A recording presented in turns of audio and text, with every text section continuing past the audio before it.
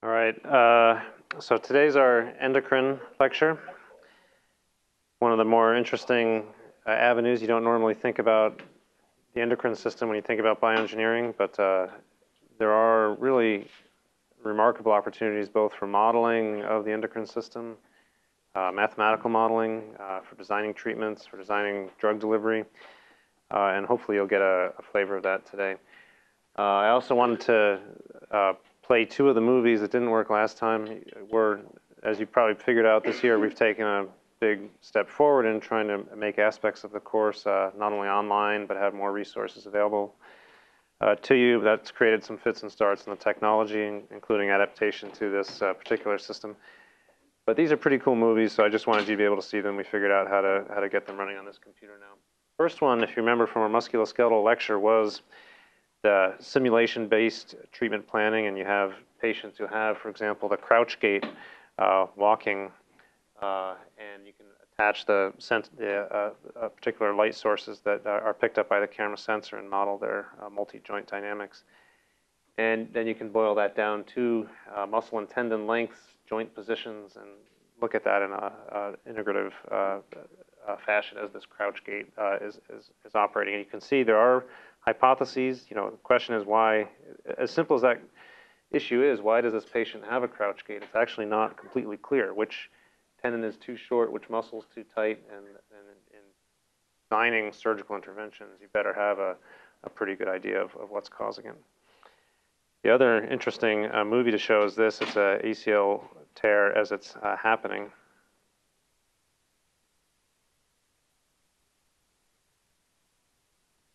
Watch those. They're on the site now, so you can take a look at them. But again, it was simply running. Okay, there was not a pronounced lateral insult of some kind, and so somehow we have to capture that. Is it due to a stochastic event, or is it due to accumulated micro tears or due to creep of tendons and so on? This is the sort of thing that modeling is probably going to be pretty necessary for. Yeah.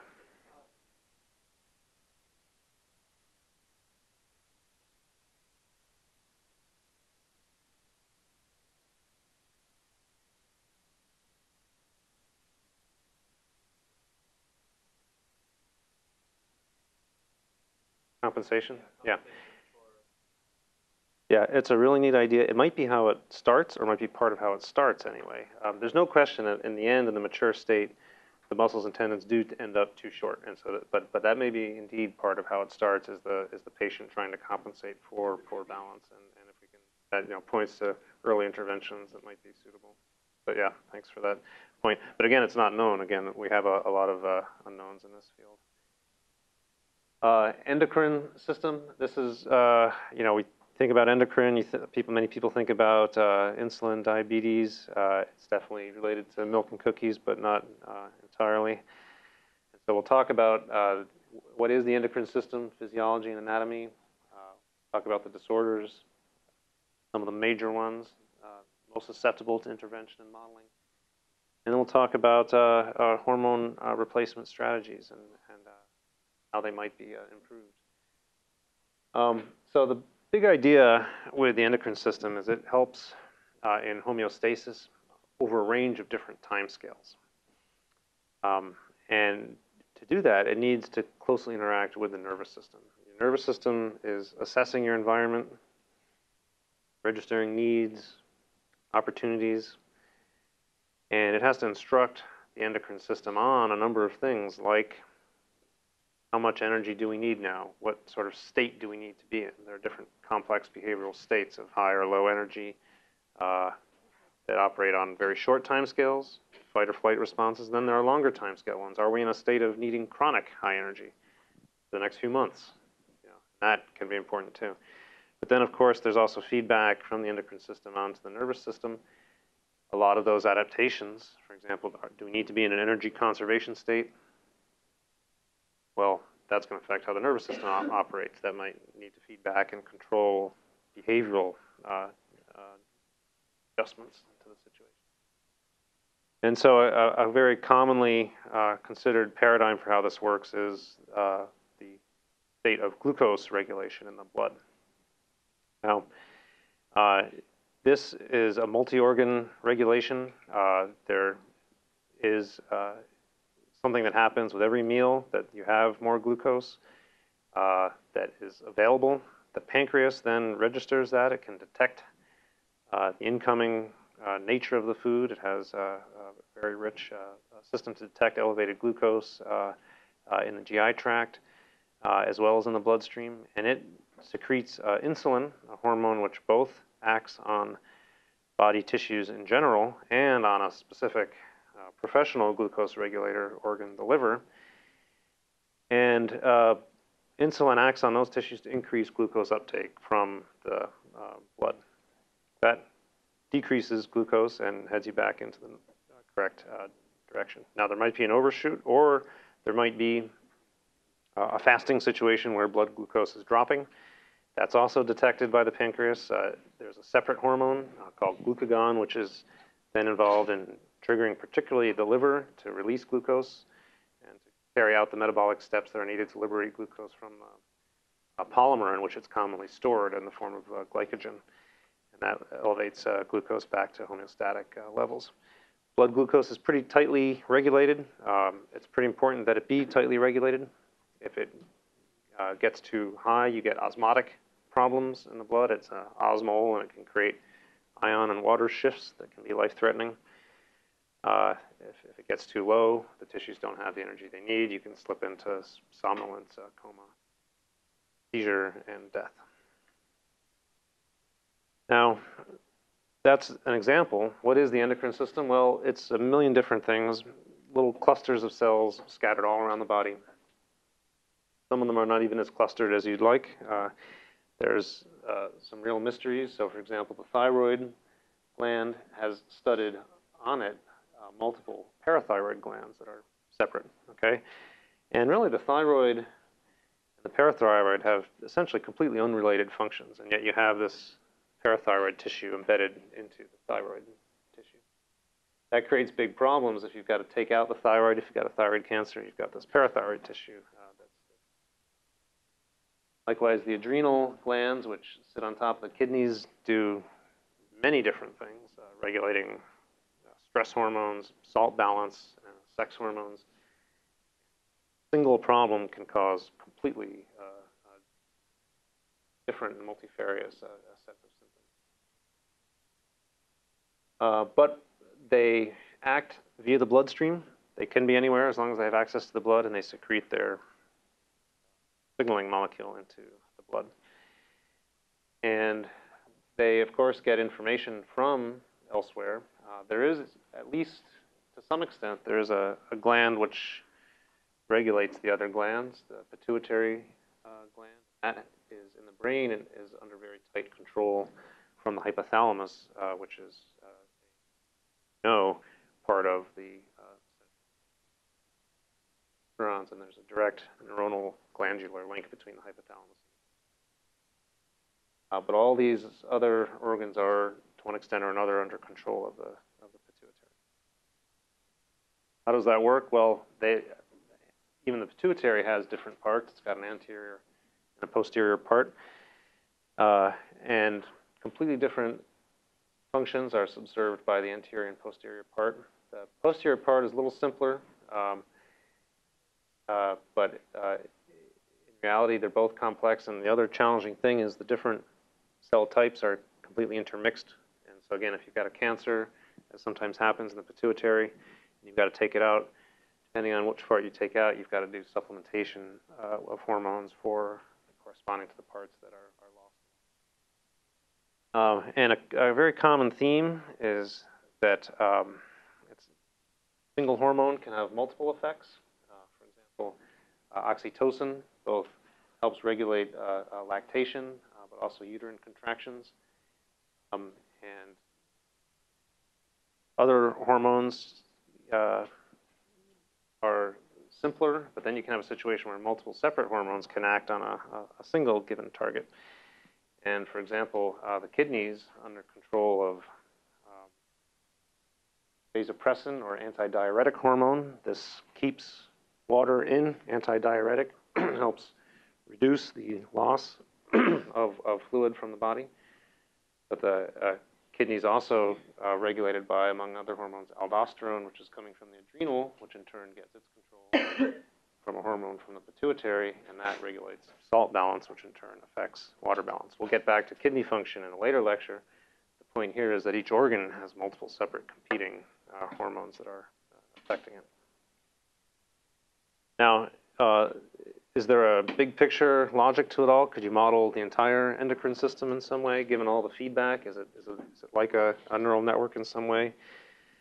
If we knew what to measure, and if we knew which kinetic properties and which feedback properties were operative, we could indeed model it, and there are steps along the way toward that. Starting with a simple hormone, you can model insulin concentration, the rate of change of insulin concentration as a function. You've got absorptive processes, you've got elimination processes. There's a first order rate constant of insulin elimination to a first order approximation via the kidney. And so you can model this. This becomes particularly important in thinking about insulin dosing in diabetes. There's a whole range of different insulin preparations that have different kinetics of clearance, and being able to model that, it's not a very simple set of equations. But actually there's a neat site you can go and play around with. It's for educational purposes, but you can, it's a freeware program that you can use to predict insulin treatment for insulin-dependent diabetes. It's educational only, but analogous things are used to help in the design of the different long-acting versus short-acting insulin preparations. And the problem is, though, the models are still not good enough. You've always got to build in direct measurement of glucose level in the blood, which involves, in most cases, still a finger stick. So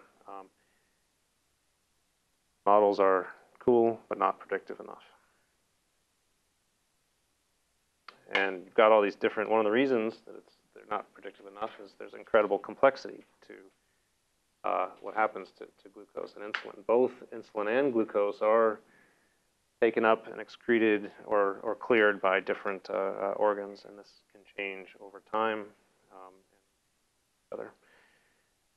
And it's a very non-stationary process. This particular program, there's 16 separate equations that are solved by numeric. You don't have to play around with it, but feel free to look at it if you're curious. So that's the status. Even one hormone, incredibly complex. We don't have all the information accurately predicted. Okay, so disease states, these are pretty instructive. You know, the key thing is balance. There's no good or bad hormone. It's all about homeostasis. It's all about balance. You can have hormone excess or hormone deficiency. Typically, if you have hormone excess, too high of a hormone, well, typically there's been a failure of a feedback control, because all these are under constant feedback control. So a failure of inactivation. It could also be due to a failure of excretion. Different hormones are cleared by different mechanisms. Or there could be a tumor. Some endocrine tissues, when they become cancerous, oversecrete. Not all. Some fail to secrete, but some oversecrete, and that can be a cause. So typically, you can come in with surgery or radiation. You can try to destroy the tumor, but again, like the thyroid example, that's not always what you want. You're going to take out another completely unrelated endocrine tissue as well. And trying to design better medicines is very relevant. By the way, on your case study, your day 3 case study, you guys all basically did a great job and got to one of the key points in terms of both diagnosis and treatment. But with treatment, you know, almost all the groups said, hey, why don't we come up with a better, more specific anti-NMDA receptor targeting strategy, which is great. That would, you know, be obviously ideal and preferable to pumping in huge quantities of IVIG from thousands of patients. Very similar principle here. How could we design a very specific intervention to that hormone? Maybe an antibody, maybe a designer medication of some kind. Now you can get deficiencies as well. Could start from the beginning, genetic defect. You can't make the hormone. Tissue loss or death, tumors also, or dietary deficiency. Iodine, for example, required for thyroid hormone production. And in many cases, you can simply supplement. This can get pretty complicated if it's a pituitary tumor that you take it out. These are patients who are on enormous cocktails of 5, 6, 7, or up to a dozen different hormones and compensatory strategies. But if it's pretty simple, just loss of thyroid tissue, you can just replace with oral thyroid hormone.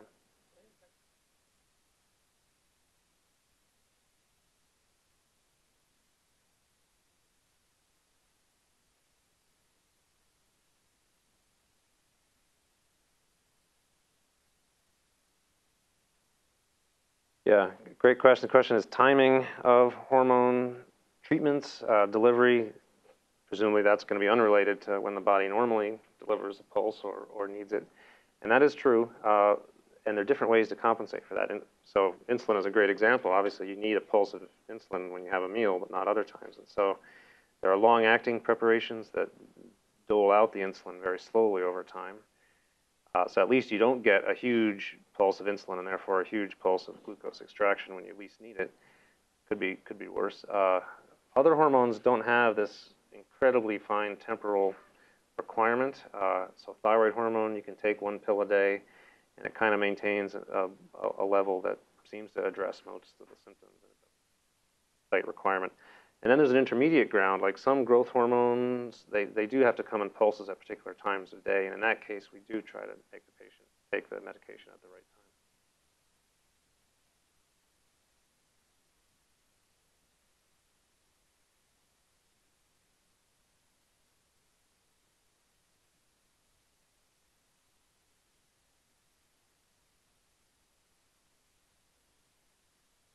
time. Yeah. Yeah. Great question too. Question is bodily compensation. Does your body compensate or overcompensate or problematically compensate for this chronic treatment? And that, if you don't deliver something in a pulsatile fashion, you can get receptor downregulation, for example, a high steady concentration of a hormone in a way the body's not used to experiencing it can indeed cause adaptive changes, which are kind of okay as long as you're able to keep providing the hormone, but then discontinuation becomes a problem, and then you've got a situation where the body's got downregulated receptors and they look like they're in a deficient state even if they're not. So that can happen. Surprisingly, less of an issue with some of the more common endocrine treatments. It hasn't been a big problem with insulin, with thyroid hormone, with growth hormone, but it's definitely something you have to be alert to. And then there's this other category. You can have exactly the right amount of hormone, but the tissue, downstream tissue, is not responding to it correctly. And this includes some kinds of diabetes, for example, which can become.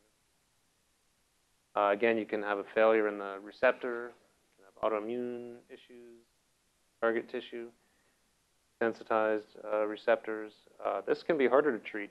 If the receptor pathway is not there, how do you treat it? And sometimes you can overcome it with more drugs, higher concentrations, but sometimes you can't, and that's one thing that makes resistant diabetes kind of hard to treat. So let's start with some concrete examples to illustrate this. So parathyroid, little things studded in the thyroid. Their job is to regulate a steroid-like hormone. It's vitamin D derived, and ultimately it's about calcium and phosphate, chiefly homeostasis, keeping those at the right level. So they interact with sun, skin, and bone in the following complex way. So first of all, you need sunlight to create the hormone. A precursor to the hormone actually is generated only in skin and only through sunlight. All kinds of deficiencies that can happen. Parathyroid hormone determines if the active form of this regulator, calcitriol, is now different downstream tissues regulate calcium and phosphate. The kidney plays a key role in production of calcitriol, but it ultimately comes down to bone. Bone is where most of the calcium and phosphate are stored. There's also somewhat of a role in the liver and intestine in terms of whether to take up or not calcium and phosphate from the food content. But the bone and the osteoblasts and osteoclasts are extremely important in responding to the. If this fails, if you have deficiency, you get rickets initially, and adequate sunlight, poor diet, liver or kidney disease, or receptor defects can cause this. The bones become weak, painful, bent, impaired growth. The correction is to simply supplement with vitamin. Vitamin D is fat soluble. A, D, E, and K are all fat soluble, which means they can actually build up to toxic levels. There is a risk of overdosing with vitamin D, but in general, it's pretty safe and simple. What about thyroid? So thyroid has these very global effects. It's like one way to think about thyroid is it's a long-term version of the fight or flight response. You think about sympathetic, parasympathetic, those switch you from kind of a energy conserving, resting, digesting mode into an active, fighting, running, energy burning state. That operates over a very fast time scale, minutes. The thyroid sort of implements a longer time scale version of this, and if you have high thyroid hormone, it tends to put you into the high energy state. Low puts you into the low. And what are the symptoms of this? Well, it kind of looks, if it's too low, hypothyroidism, too low, it looks like a slower metabolism that's inappropriate for the situation. So you have, it's almost like you're entering into a hibernation-like state. You have fatigue, weakness, weight gain, cold intolerance, sense of, the skin becomes cold. You're devoting very little energy to maintaining elevated body temperature, particularly in the periphery. And there can be depression too. You can get into a psychiatric state. It's caused, there are common causes. You can have a thyroid hormone deficiency, which is coming from the thyroid, and that can be due to an autoimmune issue. There's different kinds of thyroiditis, inflammation of the thyroid, Hashimoto's being a pretty common one. You can also get a medical intervention that destroys too much of the thyroid. Different kinds of surgeries in the neck can contribute. And here a useful distinction is between primary hypothyroidism and secondary. So primary means it's the root cause that the thyroid can't produce the amount of hormones that are being called for. The thyroid, like many of the other glands, is under control of the pituitary, and there's something called thyroid stimulating hormone, or TSH, which comes from the pituitary, goes through the blood, finds the thyroid, and drives it to produce more thyroid hormone. But you can also have a perfectly fine thyroid and still be hypothyroid, and that's called secondary. Thyroid's only a secondary problem. The problem is the pituitary isn't secreting TSH, thyroid stimulating hormone, and that could happen due to a central nervous system primary problem. And so a whole host of different possible causes. People who are hypothyroid tend to look kind of droopy, gain weight, low energy. There are cases which are kind of amusing, but also a little sad. So this radiation therapy is a very common cause. All kinds of head and neck cancers get treated with radiation, usually surgery, chemo, and radiation. That triad is quite common. And because the replacement is pretty straightforward, you can simply eat the thyroid hormone, and it's a pill you have to take, and that works. So people are less concerned typically about destroying the thyroid gland in the course of surgeries. Obviously, you'd like to avoid it if possible, but it's not the end of the world. And so people tend to see it as a allowable collateral damage. But in reality, that means someone's on a lifelong medication. It's expensive. If they fail to take it right and slip into a hypothyroid state, that can contribute to serious medical problems, including depression and suicide. So not as minor as you might think. So, improve strategies, imaging strategies to more precisely define exactly where the thyroid is. And by the way, a lot of you in your case study were right to think about improved imaging strategies to identify the locations of tumors and kinds of inflammation going on in the brain. Likewise, precise delineation of the thyroid and computer-guided treatment strategies is going to be very important for reducing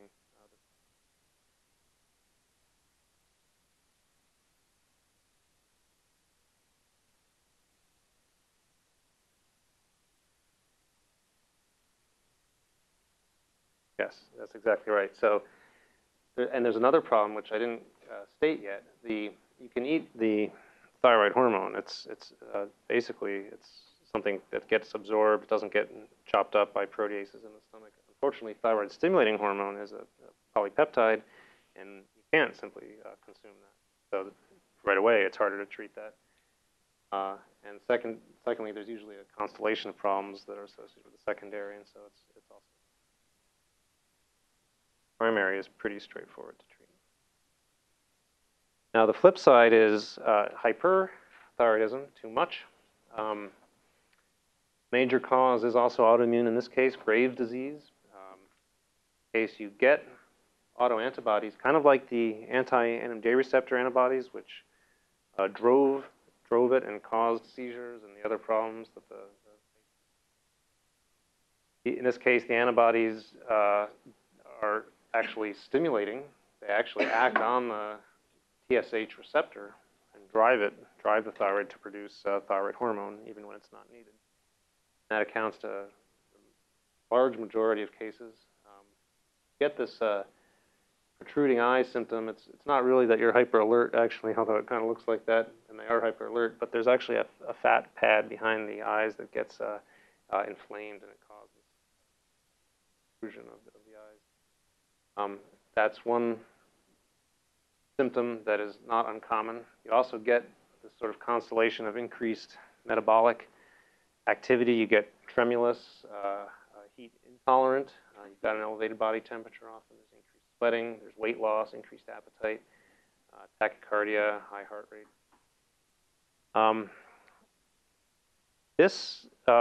Yeah. Their mood. Yeah, it does. There is a pronounced thermoregulatory effect of thyroid hormone. Yeah. Yep. Yeah. So how would you treat it? Well, you go in and you target the thyroid typically, and a common treatment is radioiodine. So iodine is used for only one thing in the body, and that's to make thyroid hormone. And so basically, the only organ that takes up iodine is thyroid. And so that's a great trick to use. In principle, you can make a radioactive iodine, and it's going to go to only one place and get incredibly concentrated there. And so it could, in theory, be used to target the tumor, and it actually does, and it's still the most common treatment. You can avoid surgery in that case, avoid all the potential complications. And interesting, it also can be used for diagnosis. I'll show you an image of that in a second, but you can actually, because it's the only place that takes up the radioactive iodine, you can then image the thyroid using nuclear medicine imaging strategies. So I-131 is pretty commonly used.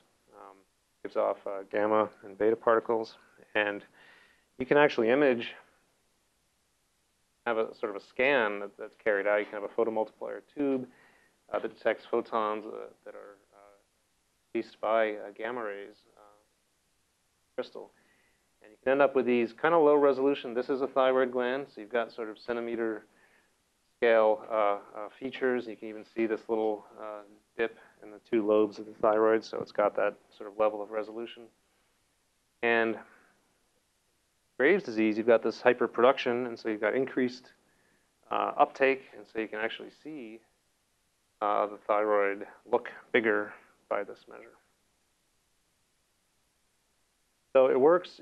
Basically, the patient just eats radioactive iodine, and because it doesn't go anywhere else in the body, it actually is safe. It causes extremely low incidences of other problems. It's diagnostic and ultimately, if you keep it up, therapeutic. But you still have to be careful. You don't treat if pregnant. You stay away from other people when you're having the diagnostic test done. You got to be careful with treated fluids and so on. Okay, so that's thyroid. Adrenal. This is a pretty complex one. Gets into this sort of multi-dimensional feature of even a single endocrine tissue. Okay, the adrenal glands, these are these little things sitting on the kidneys.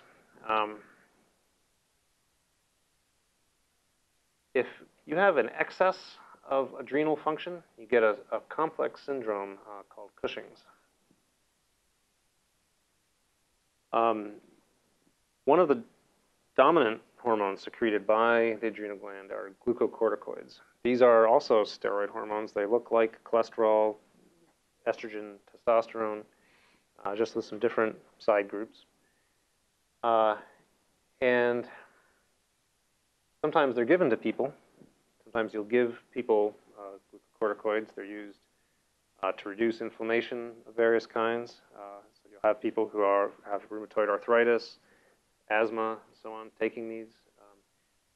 But you also can get tumors that affect the pituitary. There are adrenal stimulating hormones that come pituitary as well, and if those get over-secreted, or if you have a adrenal tumor itself, you can get too much. Okay, so what do you get? Well, it doesn't fall into a sort of a clear picture in the way thyroid does.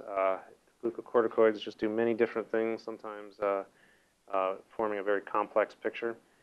But one striking visual thing is a change in fat distribution. So you get a deposition of fat, particularly in the upper back, called the buffalo hump.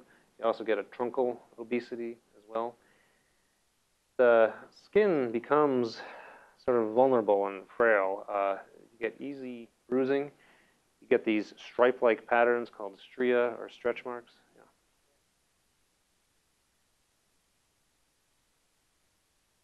They do a lot of different things, and so it's hard to capture even in a single lecture. So they regulate sugar levels. They regulate protein translation levels up and down.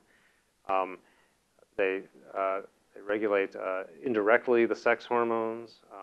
So it's actually an extremely complex picture. It's harder to say glucocorticoids do X. If you do say it, sometimes people will say they're a stress-related hormone, but I tend to steer away from that because it doesn't even fall into that picture extremely cleanly. So in a way, it's an example of a multifactorial. It's almost like a neuron in a neural network that plays multiple roles in multiple different memories. And yeah, it's crucial for all of them, but it does many different things. Regulates sugars, and so you actually can have a big spike in serum glucose after you take these corticoids, and so you end up getting dysregulated sugar. You can also get mental problems. People can become psychotic with too high glucose. So what do you do for treatment? Well, if there's a surgical option for the root cause, again, if there's a pituitary cause, you go for that in some cases. There are medication strategies, but in reality, this is, those by the same token have many side effects as well, so it's a little harder to regulate medically. So typically surgery or radiation aimed at whatever the cause of the hyperproduction is. Flip side, little action of the adrenal glands is something called Addison's disease.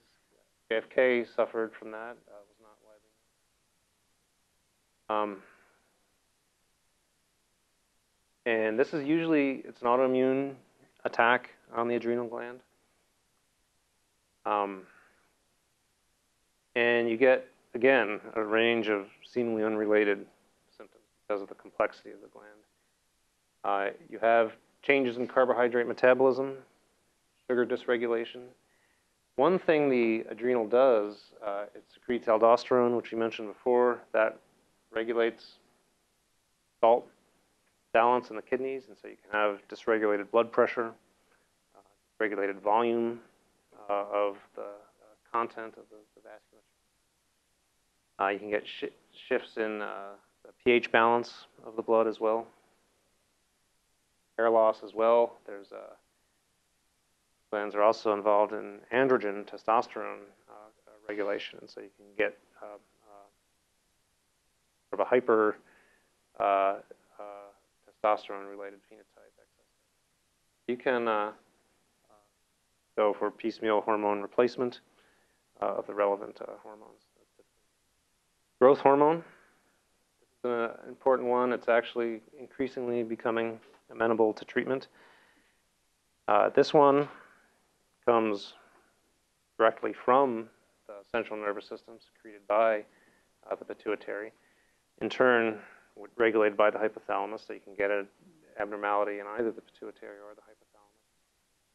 Often congenital from birth, or can be acquired, severe head injury, or central nervous system tumor. How do you pick it up? Well, it's the kind of thing that you don't really notice until there's already a hard to fix problem. So when kids grow at a normal rate for a while and then fall off the growth curve, that's how you pick it up. So that's why the pediatricians pay such close attention to not only where you are in the growth curve, but your past trajectory to see if something's dropping off. But it doesn't necessarily mean growth hormone deficiency. That could just be that person's idiosyncratic pattern of growth, or there could be other problems, nutritional disease.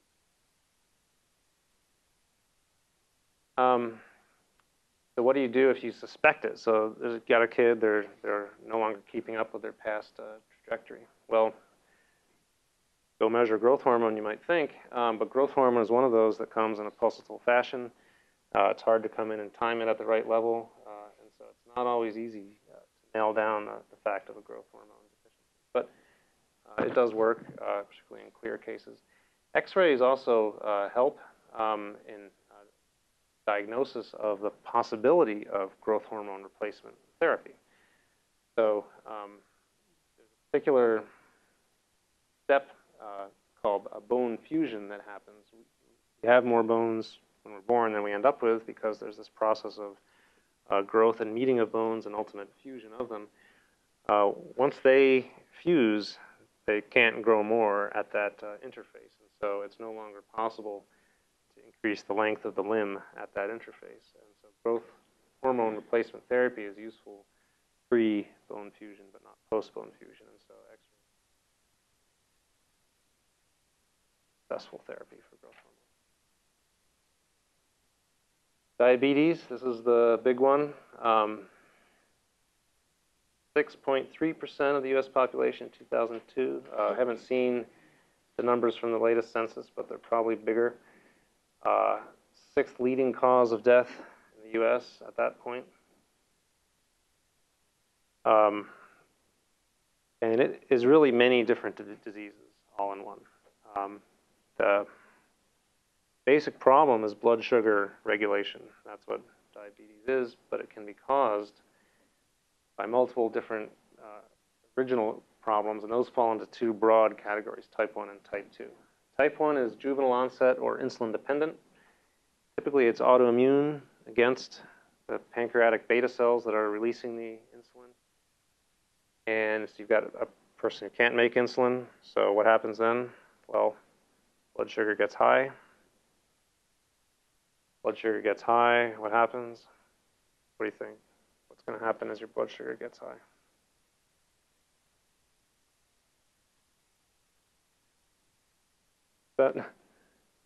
Stay high, but that's fine. You got a lot of sugar around, right? So you're good to go. Yeah, so osmolarity, that's when it gets very extreme. So normal blood osmolarity is about 300 milliosmoles. Patients who get into diabetic hyperosmolar trouble can have coma and death, coma, seizure, and death. That they can even get up to 900 milliosmoles. So what's that going to do? That's going to suck all the water out of the interstitial space, out of the cells. Other issues, what else is going to be a problem with too much sugar around?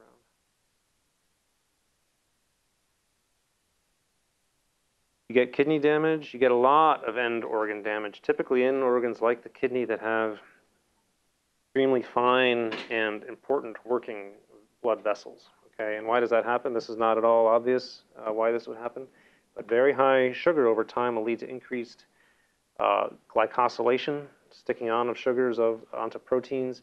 You get buildup of not only the glycosylated proteins, but that will trigger in turn growth of the endothelial cells and the fibroblasts that are in and around the blood vessels. End result of all that is you get narrowing of blood vessels. So blood doesn't get to end organs efficiently. This is a chronic thing that happens over time. That means tissue becomes ischemic. It's not getting enough blood. It's not getting enough oxygen, not getting enough tissue. Blood immune cells can't get to the end organs as well, which means you're susceptible to infection. Nerves aren't getting enough blood supply, so you get tingling, paresthesias. They start to be dysfunctional, causing pain or not allowing you to sense pain also. And people, you're constantly shifting your position unconsciously due to receptors telling you it's time to shift, give that part of the skin a break. Diabetics don't have that, and so they have pressure ulcers, skin breakdown, cause infection, death, and that's so many things can happen, not obvious things that can happen as a result of chronic high elevated. But we can make insulin now. We know what the issue is. We can make it in recombinant fashion, deliver it. Of course, the whole issue of the feedback control remains, but it works. This one's harder. Non-insulin dependent or adult onset. Plenty of insulin around, but the target tissues are not sensitive to it. They're not responding in the right way. Are the receptors less sensitive? Why are they less sensitive? Completely unclear. It does seem as though diet, overall weight, and exercise levels all play a role. Sedentary lifestyles, overweight, low exercise, diet in terms of lipids and sugar intake clearly increases susceptibility to and that's also the treatment. So what are the symptoms? Well, high blood glucose, you can detect it early on. Because you have so much glucose, that also creates osmotic pressure on the kidneys. You get more urine, and that also then increases thirst, polydipsia. Lose glucose through urine. That, of course, increases the metabolic need, and you have issues that you can run into, like fatigue, weight loss, and weight gain. None of those particularly life-threatening. You get into the real life-threatening issues that we mentioned, damage to the end organs. So now we'll go to hormone replacement therapy and talk about some of the devices, strategies for building open loop or closed loop replacement. So there are some general classes of hormone replacement. There's what you might call the slow, continuous open loop. What's done with thyroid, for example. You identify that the patient is hypothyroid. You just say, here's a pill. Take it once a day for a month, come back and see me in a month. And there's no closed loop assessment except that month later doctor visit. And that works if it's a long-acting problem where you don't get into really serious trouble if you have too much or too little. The growth, particularly sexual-related growth and reproduction, those, while not life-threatening if you get a little bit out of whack, they tend to require pulsatile delivery. Their receptors can desensitize, and they really have to be delivered in a pulsatile fashion. And in this case, to make sure that you get this pulse, oral consumption of a hormone will tend not to give you a very high pulse. There will be kinetics of absorption, entry into the bloodstream, slow clearance,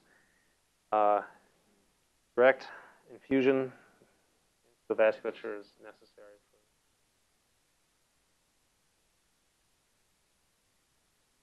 Then you've got the cases where not only does it have to be rapid, but if you screw up, you're in serious trouble. And that's the challenge that we have with diabetes. So right now, growth hormone, we can harvest this. You can take it from pituitary glands. It's a peptide, so you can't consume it orally. You simply digest it. That would be the end of the story. You still have to inject it right now. Of course, that's not popular. People don't like injecting themselves or getting injected. So different strategies. Could you have a longer acting version, something that would be in some sort of depot or slow release preparation, so at least cut down on the number of injections? But the problem is you've got to have this pulsatile delivery for optimal function. And so that's been the challenge so far. It's still largely injection based. Mentioned a couple of times this sort of slow release possibility. How is that done? Here's where chemical engineering meets bioengineering. It's some of the most important innovations that have come in drug delivery have been. And what you do in some cases, basically you attach polyethylene glycol, PEG, called pegylation. What does this do? Well, first of all, it's safe. It doesn't cause an immune response. You can simply attach this polymer or a methylated polymer or a branched version to a particular compound of interest, like a drug. And what does that do? Well, we'll hear more about this in kidney, but if you just make something bigger, that reduces its clearance from the kidney, so that can make something last longer, slower off rate of clearance. Also helping that impairs enzyme degradation. Enzymes are not naturally designed to target polyethylene glycol, and so they don't do it. And a little surprisingly, it actually seems to reduce the immunological consequences, probably prevents the immune system, again, from interacting with the foreign compound.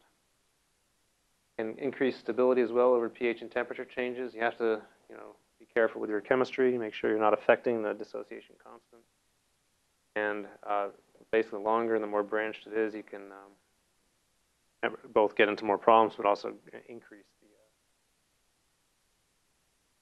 Now, there are more complex versions of this sort of a depot preparation. Psychiatry, we love depot preparations for chronic schizophrenics who are not always the ones you can rely on to take medications every day. And so there are preparations like a depot risperidol or risperidone, which can be an injection that you give once every 2 weeks. And the principle there is you have the medication that's embedded in a polymer that's biodegradable. You can do it with a small organic. You can also do it with a peptide like growth hormone. And it's a matrix, for example, PLG, polydiol lactide coglycolide, a biodegradable polymer. So here you rely on the slow degradation. You get 1 or 2 times a month. And growth hormone, this was an initial version that Genentech generated, gave rise to less effective than if you had this sort of pulsatile delivery, but at least it cut down on the number of injections needed. Completely gone. There are other kinds of modifications. You can tack on polypeptides instead of organic polymers.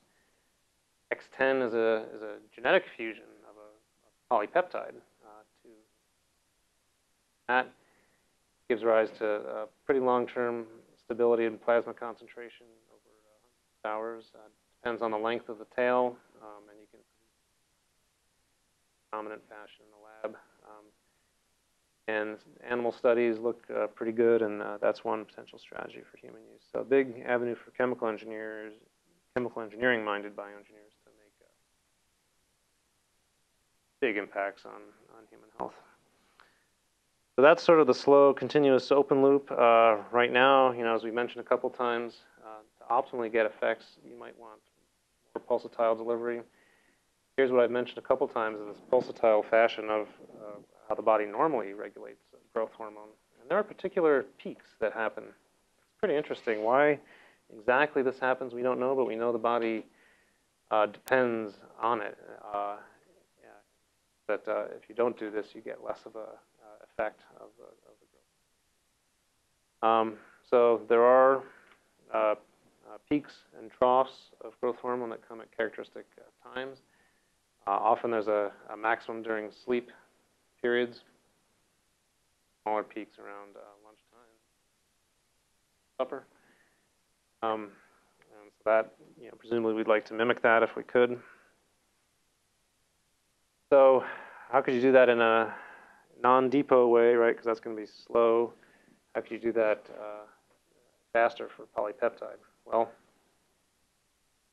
there are skin-related strategies, transdermal delivery, and different ways of forming.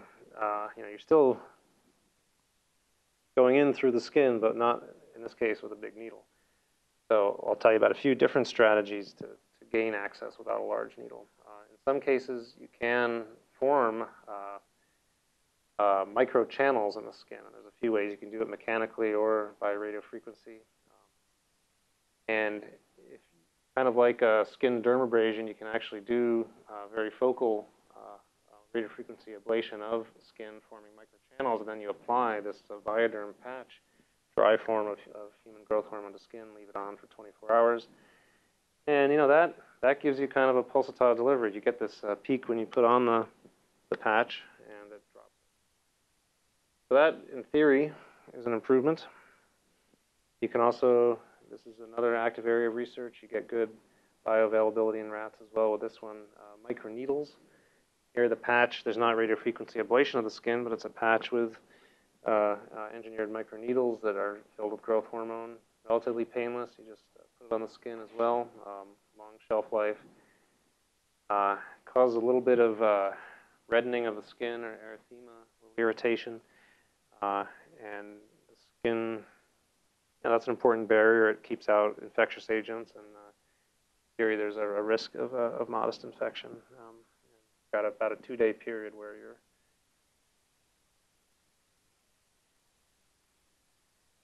so you could get around that. You could implant a chip of some kind, and this also looks pretty good in vitro. That and it could be electronically regulated to give you particular temporal patterns. So the whole thing would be under the skin, and you would have how would you store it? Well, you'd have reservoirs loaded with chemical.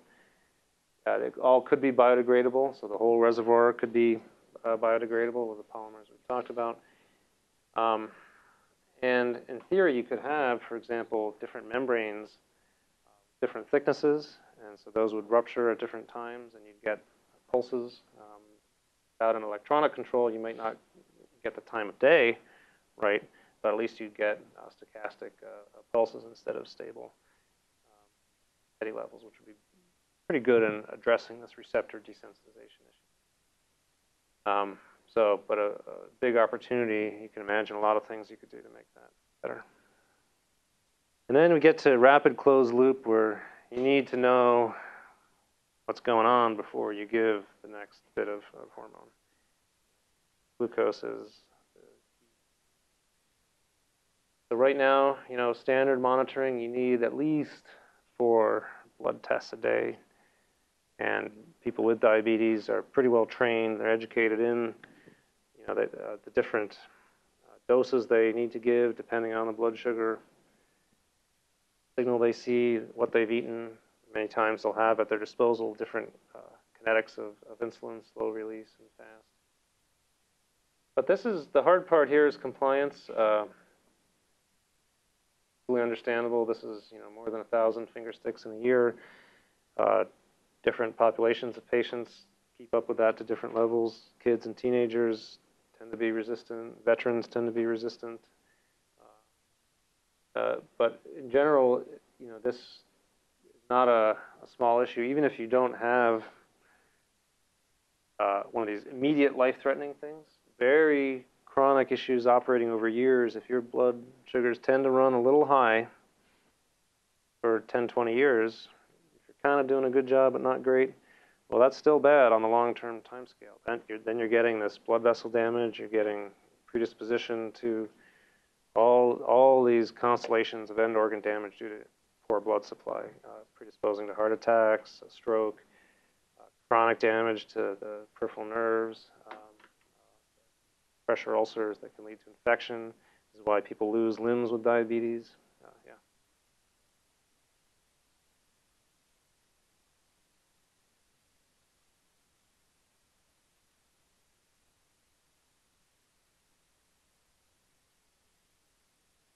Yeah. That's a great question. The question is, could you rely on urine glucose? One challenge with that is it doesn't really tell you what the blood glucose is, because it's kind of a downstream post-homeostatic regulation effect. So the urine glucose could be high, but that could mean it's already done its job and it's corrected the blood glucose, which is now perfect.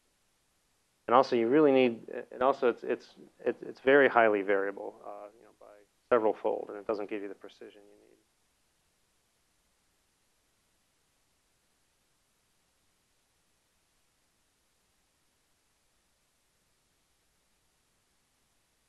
Yeah, this is actually this just came out in the last couple of months. There's you might have seen some news stories about it. In fact, we should probably post those. It's still I would say jury's still out on how safe or effective it is, but that's exactly right. There are ways of using interstitial fluid and accessing it. Contact lens is one way, and actually we'll show you another interstitial fluid detector as well.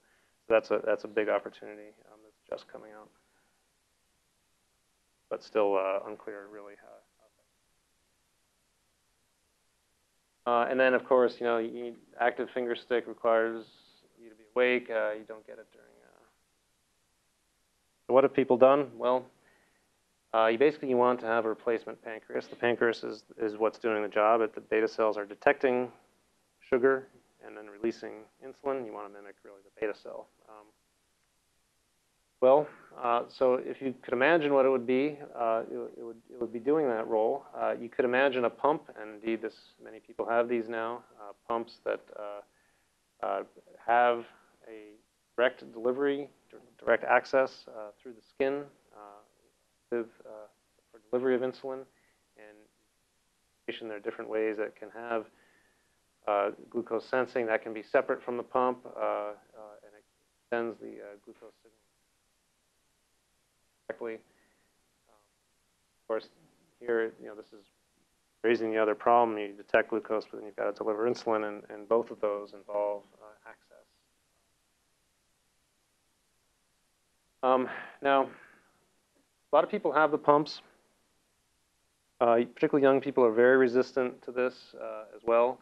They really don't want to have pumps. It's still a challenge in medicine. Even though the right device kind of exists, you have very poor acceptance by a very large. So what else could you do? Well, we'd like to have things under the skin. They just don't like being attached to this machine. It definitely could put something under the skin. If you could, maybe even a cellular artificial pancreas, that would be good. Or if you could somehow shrink everything down and make the whole thing less obvious, that would also help.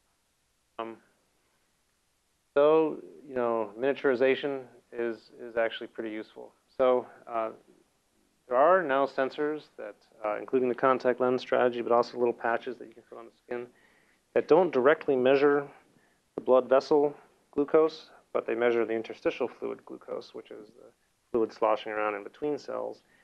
It's not in cells, it's not in vessels, it's the third space, interstitial fluid. And that tracks blood glucose pretty well, much closer than urine. And by imposing little electric fields, you can help drive that interstitial fluid toward and away from your sensor, and you can make measurements which are pretty accurate without penetrating the skin. And this is now, there are some drawbacks to how long the sensors last is an issue. Where the data goes, how it gets processed is an issue. Now, you can actually, though, have this even on a wristwatch. There's a glucose watch is available now. You can measure interstitial glucose. Still, of course, there's still the insulin delivery issue, but well, you got to still calibrate it with a finger stick, but you get every 10 minutes you get a measurement. Again, there's some skin irritation. The sensor has a finite lifetime, has a 2-hour warm-up period, but still. So this whole interstitial system basically drives movement of this interstitial fluid using very low intensity electric fields, and that is something that solves the detection problem ultimately, but this biocompatibility is probably a limiting issue. We see this in all kinds of tissue hardware interfaces. Mentioned with deep brain stimulation, the electrodes in the brain, they'll work for a while, they'll stop working after a couple of years. And what happens? Well, there's a tissue reaction. The tissue reacts, builds up, encases the invasive element in the glia, and it stops working after a while. Similar principle everywhere, and it's a common theme. We're always looking for ways to improve the compatibility of our hardware with the tissue. It's kind of interesting, though, to think, reflect on how far we've come. So the initial pumps.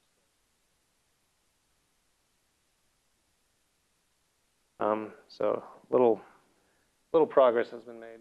And so then the question is, how could you truly make it closed loop and combine the monitoring with delivery and put all that in some unobtrusive situation? And how do you make sure there's reliable communication between the sensor and the pump? Is it, to use radio frequency, which would go everywhere? The question is, would there be interference with other radio frequency? Okay, this, again, life and death thing. It's not like a little bit of, noise is tolerable in the system. You really have to make sure that you're getting the information exactly what you need and when. Or do you design it with an infrared system, kind of infrared beam, line of sight? That's good. It's less susceptible to interference, but then what if there's a disruption in that line of sight communication?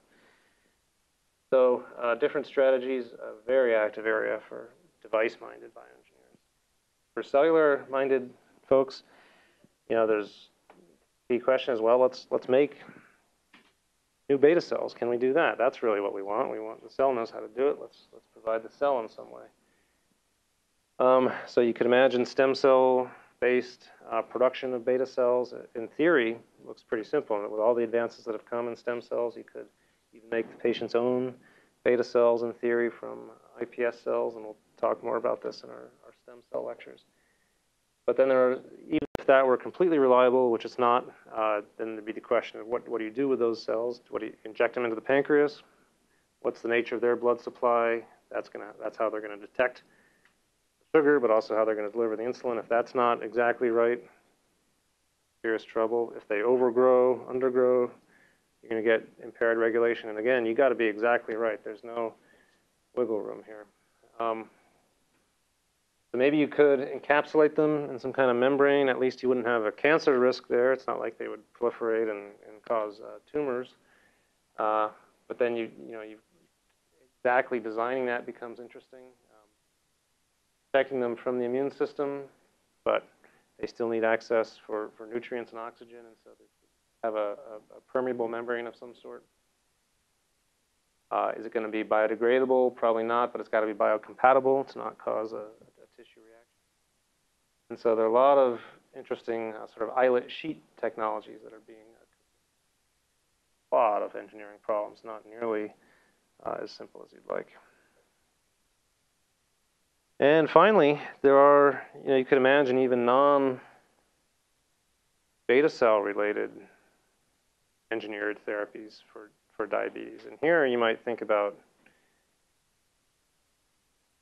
insulin-resistant form as an opportunity. Much more common, not obviously treated by insulin because the body's got plenty of insulin. The problem is the tissue response.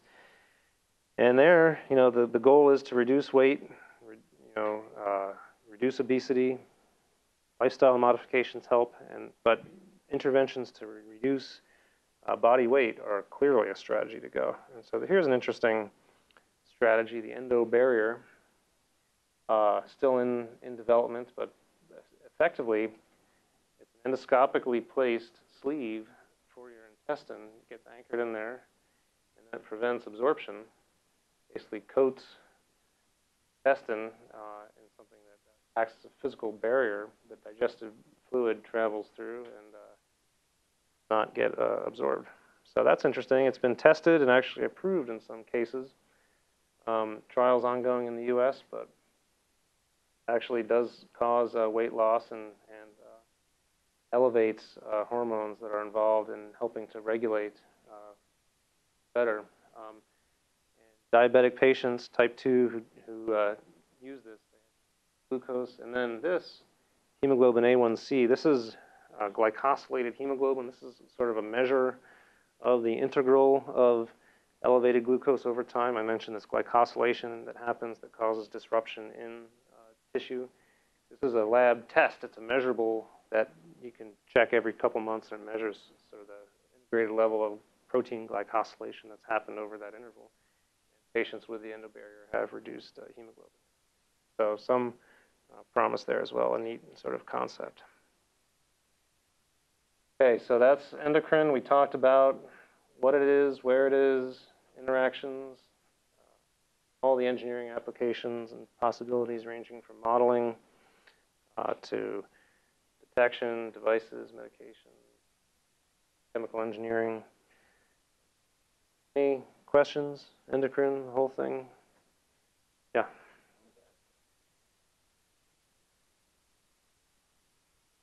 How does the tissue lose its sensitivity to insulin? That is a kind of the million-dollar question. If we knew that, we could probably design better therapies for insulin-resistant diabetes. To my knowledge, it's simply not known. If anybody else knows, but it's a fundamental mystery. Why it relates to weight and exercise, not clear.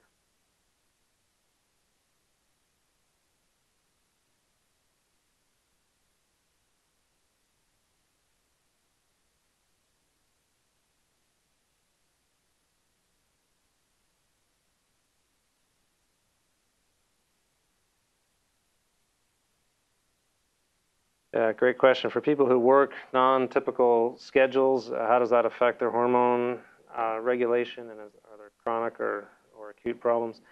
So indeed, there is an acute disruption, and that contributes to a lot of the problems people have with adjusting to circadian clock changes. In theory, the body adjusts, and indeed the circadian rhythm adjusts, and the hormone regulation adjusts, and people can maintain a chronically shifted, as long as it's a stably shifted circadian rhythm for a long period of time. Of course, the problem is people have weekends and so on, and they don't stay on that shifted level no matter what. And so it actually, the long-term health consequences of shift work are probably significant no matter what.